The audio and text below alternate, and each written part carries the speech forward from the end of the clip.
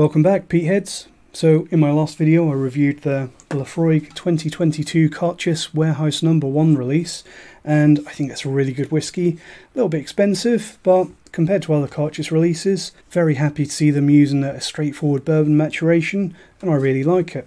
So in my last video I said, to avoid disappointment, don't compare this to the much higher strength 10-year-old cask strength release.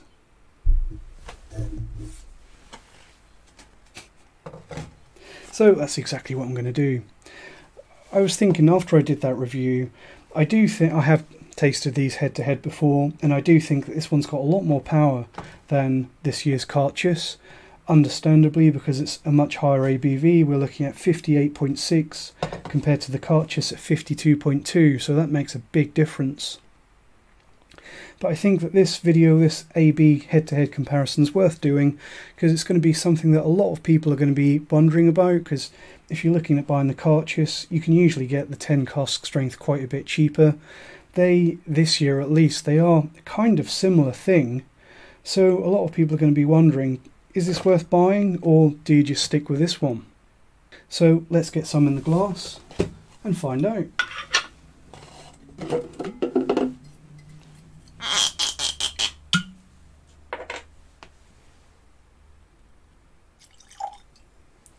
That's the Cairdeas. Let's put that away. Too much stuff out otherwise.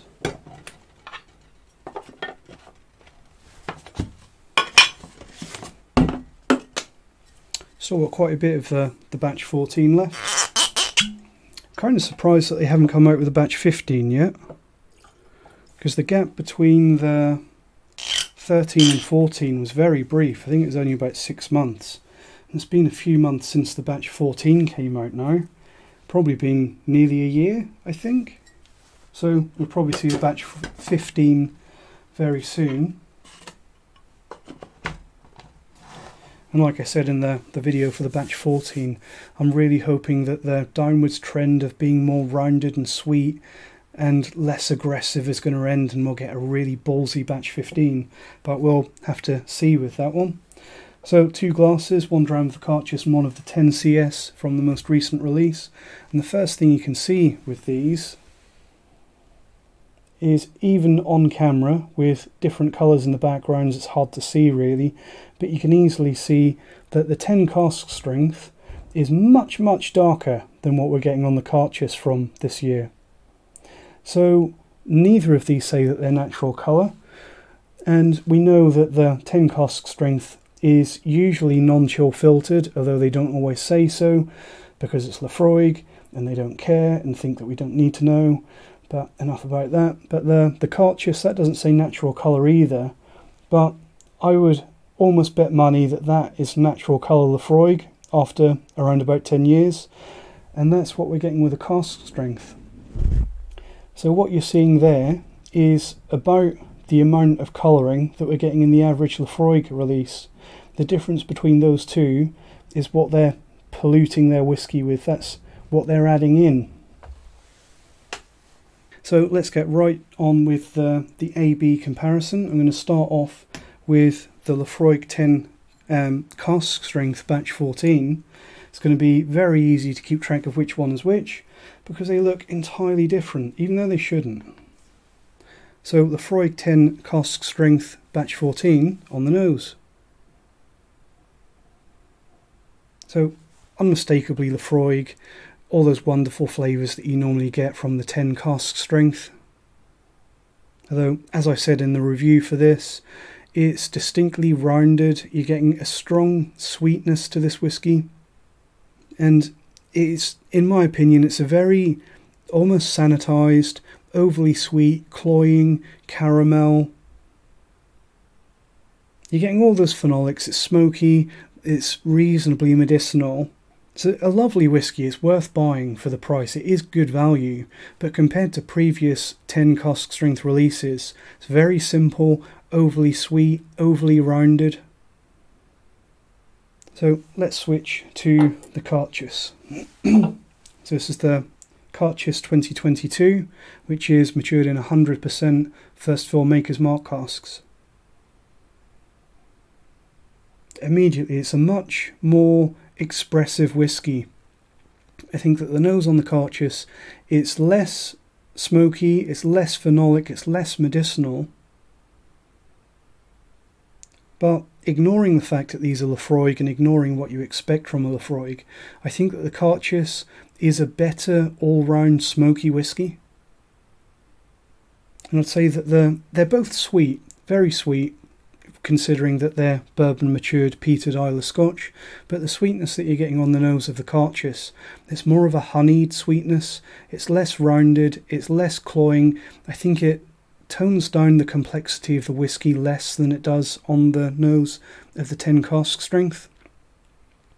I think that the nose on the Cairdeas,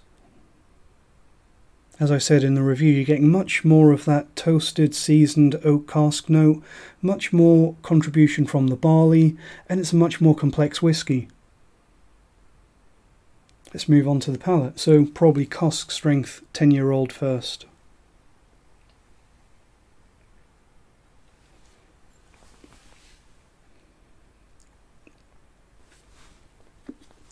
The colour of that one just looks absolutely ridiculous. It does anyway, but compared to the Cairdeas, you can see how much crap they're putting in there. But on the palate, 10 cask strength, although it is a sweeter and more rounded version of the 10 cask strength, it's still those wonderful flavours that we all know and love. It's got plenty of those phenolic notes, it's got plenty of power, and I am concerned that when I go on to the Cairdeas, it's going to be a noticeable step down just in the intensity of the flavours, because there is plenty of power on the 10 cask strength, although, as I said before, it's very sweet, cloying, and it's just that bit simple. You just need more edges on this whisky, that's what I think anyway. So going on to the Cairdeas,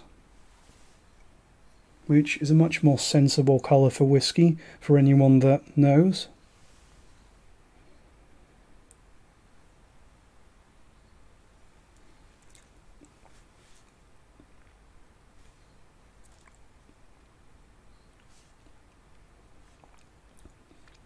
So, almost goes without saying that when you go between these two, the nose, it doesn't make that much difference in terms of power and intensity, but on the palate, it's kind of like tasting the same whisky, but this one's got a teaspoon and a half of water added to it, which is a shame, and that's why I said don't do what I'm doing, because it doesn't really highlight anything apart from the fact that they've added water to the Cairdeas.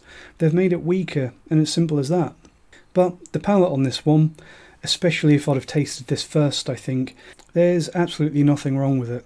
You're getting lots of smoky notes, and as I said before, it really has a better sense of a well-made smoky whisky. It's not all just about those punch-in-the-face heavy phenolic notes. It's much more rounded, much complex, all-rounder smoky whisky. And in particular, I think that with Cairdeas you get more of an effect from the barley. There's more maltiness, sweet and fruity malty notes. And I think that you also get more of that salinity that they bigged up on the label and the marketing for the Cairdeas. It is a more salty, briny, bracing, very enjoyable salty Islay whisky. Has to be said though, there is less power on the Cairdeas, although I think that if you weren't doing an A-B comparison, you probably wouldn't notice it. What I really like about the Cairdeas though, is that it's definitely, undoubtedly, a more complex whisky than the 10 cask strength. I think that this Cairdeas from this year is probably the better whisky for people that have been around Laphroaig a bit, they've gone through quite a few bottles of Laphroaig, and they want something that really stands out, something different, that's not a million miles away from what you're used to and what you expect and love, but just something that showcases those malty notes a little bit more than you normally get from the 10 cask strength. I think that the operative term really is that the Cairdeas is more expressive. It has more to say, and there's more nuance and more flavours to pick out there. There's just more to see, more to taste.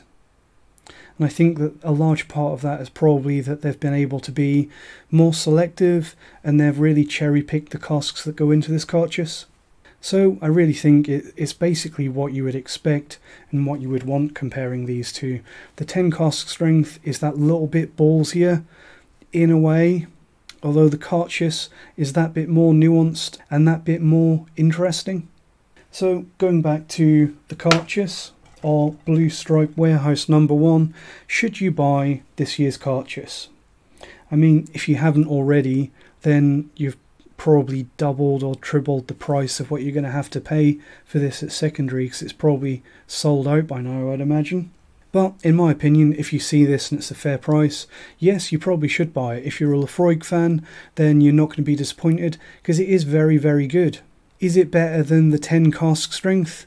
Compared to the batch 14, I'm going to say yeah, it probably is. Is it better value than the 10 cask strength? That's a bit more of a difficult question. I think that if money really matters, then probably stick with the 10 cask strength, because you're getting a similar-ish experience at a noticeably lower price point. If you're on a really tight budget and you still want kind of the best whiskey that you can get for your money, I'd probably say avoid both of these, because there are whiskies that are as high quality as both of these, unless you specifically want those Laphroaig flavours from other distilleries. And you guys know what I'm going to recommend. If you want the absolute best bang for your buck, smoky Islay or Islay style whiskey, you need to be looking at the cheaper bottles from the Ardbeg lineup. So things like the Ardbeg 10, absolute bargain of a smoky whiskey. Probably Wee Beastie as well. And other than that, for your smoky whiskies on a budget, definitely check out Maccabee. It's an incredible whiskey for the money. Laphroaig 10-year-old, and of course Port Charlotte, which is also an Islay whiskey. Because that shortlist there, in my opinion, that's probably the best bang for your buck that you're going to get out of smoky whiskey. If you do have a little bit of spare money though, and you're looking for something a little bit special, then I'd recommend either of these really. Obviously there are some reservations on the 10-year-old that I went through in my review for that, but both fantastic whiskies that are reasonably good value. So I'm going to go off and enjoy both of these two now. Thanks for watching. Let me know what you think about these if you've had either or both of them, and I'll see you next time. Cheers.